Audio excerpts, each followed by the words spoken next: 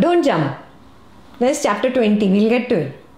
I just gave you a glimpse of the highest. Don't jump. It's not your experiential recognition yet. Your experiential recognition, honestly, be very honest, it's just that I'm a witness. And I forget that. I forget that I'm the witness. I come to this. Again, I think I am this body-mind.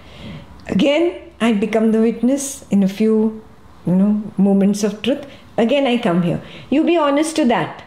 This is called the path of experiential recognition. I don't know. I don't know if I'm the consciousness yet. Don't jump. Okay. I don't know if the witness is equal to consciousness yet. Let's put it that way. I know I'm the witness, but I don't know if witness is equal to consciousness yet. Very clear? Everybody on the same page? Stick to the truth. That which I see experientially is my truth. Stick to your own experiential truth of the now. Not theory, not what you have heard before, not what one guru said or one saint said. No, all that is waking state thought. Your guru belongs to that waking state thought projected by you. Advaitam path. There is no guru. There is no spiritual organization. There is simply me, the witness of the waking thought, of the dream thought, and of the deep sleep. That's all. Please, can you go on mute? Your background sounds are heard. Yeah? That's all I know right now. Verse 1 to 5. So be honest to your experiential recognition and practice these to the core. Because there will be at least 10 to 15 self-inquiry meditations on these 5 verses only. Each will be about 30 minutes. Yeah? You should be able to understand all of them. Be very clear, yes, I get this experientially before we go to verse 6. Clear? So be honest to your experience, not the intellectual understanding. I used to do that in the past, but now neti, not that, not intellectual, not intellectual. No memory, only what I see. Right now I only see I am the witness. I don't see witness is equal to consciousness yet. Ekta says so, Ashtavakra says so. I only see I am the witness. I am this awareness field. Yes, I see I'm infinite. I see I don't have a border. I see there is this mass of sensations that I label as body. And I see thoughts arise and feelings arise, and I've labeled this as mind. This is what I truly see. Correct? Can we all vouch for that? Give me a thumbs up if you all see that. Perfect. Perfect. Now you have to dive deeper into these. Job is not over. Job has just started. Now you have to dive deeper into this. What you have to explore? They'll all come in the self-explorations. I'll just throw it out again.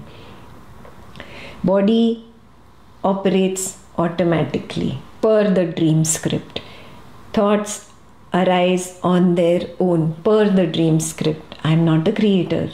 I'm not the doer of actions. All this will happen. All this will come in self-explorations. Yeah? Feelings arise automatically.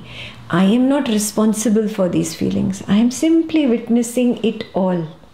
I am naturally detached. I pretend to be the body-mind. Yeah? This is another self-exploration.